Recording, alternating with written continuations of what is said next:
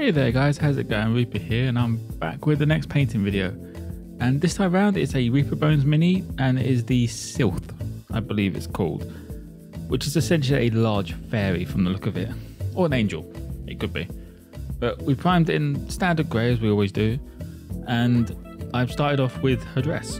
I've gone with Goblin Green, as I wanted something a little bit different. I've done a lot of blues and a lot of purples recently. I wanted something, well, you know, something different from what I've always done, so I thought I'd go with green.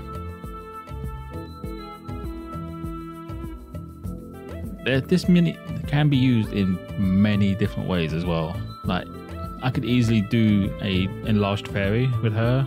She could be a water nymph, even though she's painted green, it can still work. And of course, there's always an angel. So a woman with wings, that's an angel basically.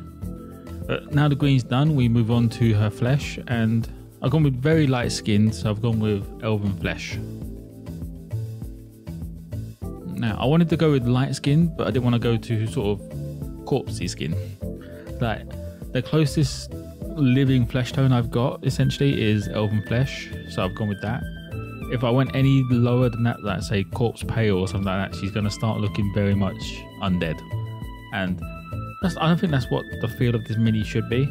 It should be very much like life and happiness, that sort of thing.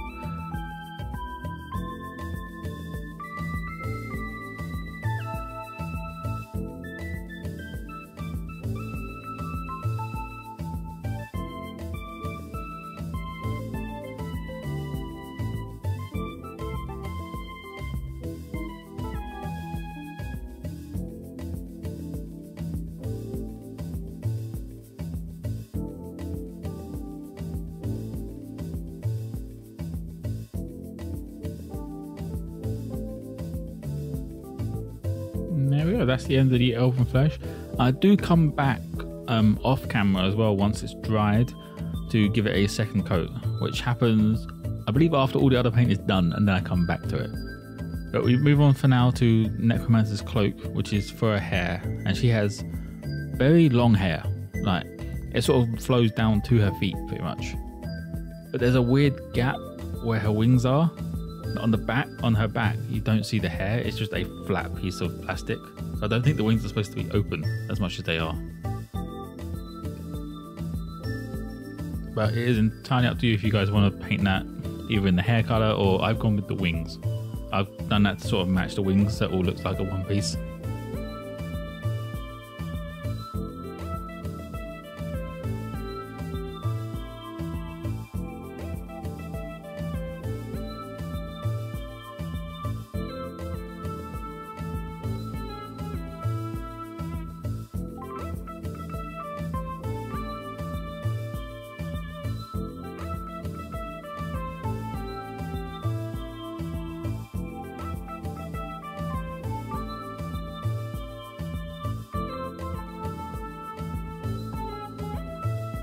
And that's the end of the Necromancer's cloak. Next up we move on to Mummy robes, which is a sort of off-white, pinky sort of colour.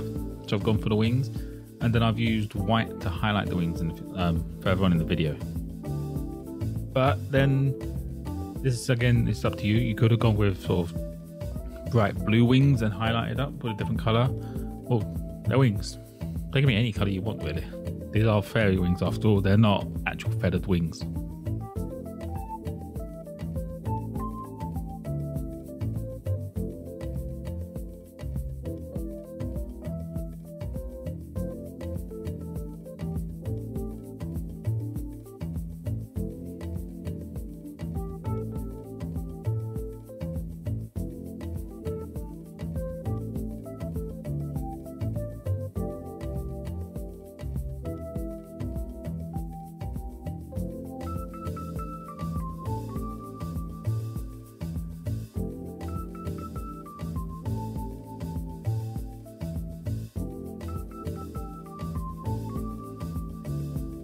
There we go, that's the end of the wings, and next up we're on to Leather Brown, and she's just wearing small little sandals, which I figured they should be brown. It made sense to be brown, so it's just a few highlights on the feet and then around the base.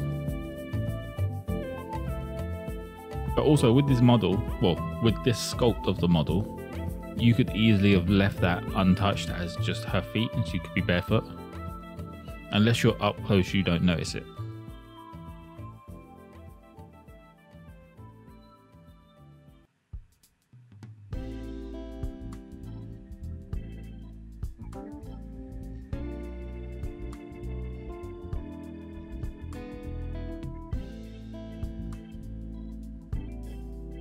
And there we go. And then we move on to the next, well, the first highlight, and this is Dungeon Grey. This is just a quick highlight for her hair, as it's dark hair, and when I give it a dark wash, it'll become even darker. So a light grey over the top just sort of makes it look shiny, which is exactly what a highlight should be, because the hair will still look black, but it will obviously have that highlight and depth, which is what you want from the midi.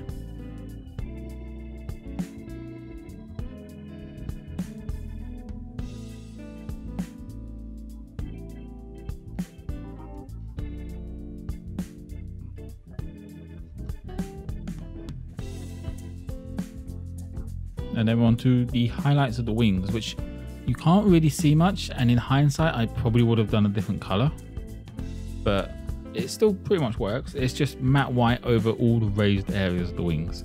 Like, it's got all these weird sort of, I want to say muscles, but I'm not sure if that's the right term. It could be bones in a sense, but it's just a pattern across the wings that's raised up.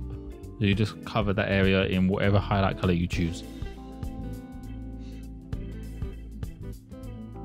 With this, probably a sort of deep blue sort of color would have worked well, so it would give that contrast of the white of the mummy robes.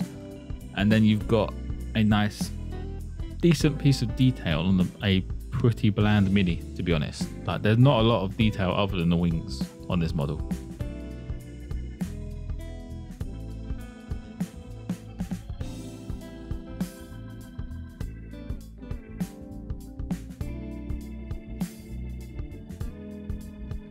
And now on to the first of the washes, and this is Army Painter's Soft Tone.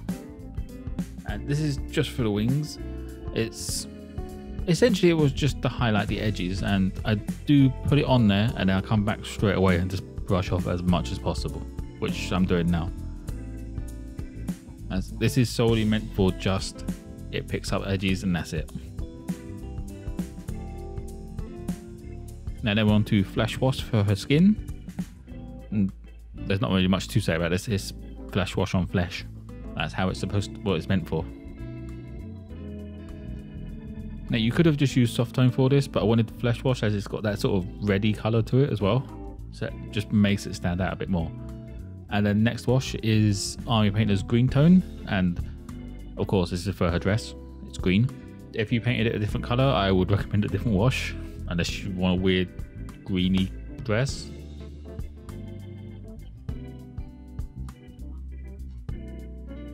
And then the final wash we're doing is Army Painter's Dark Tone, and this is just for her hair. Now, like you've seen in some of my other videos, if you watched them, is normally I would do one wash whole model. I figured I'd try something different for this and sort of basically add a variation to the colors without adding highlights.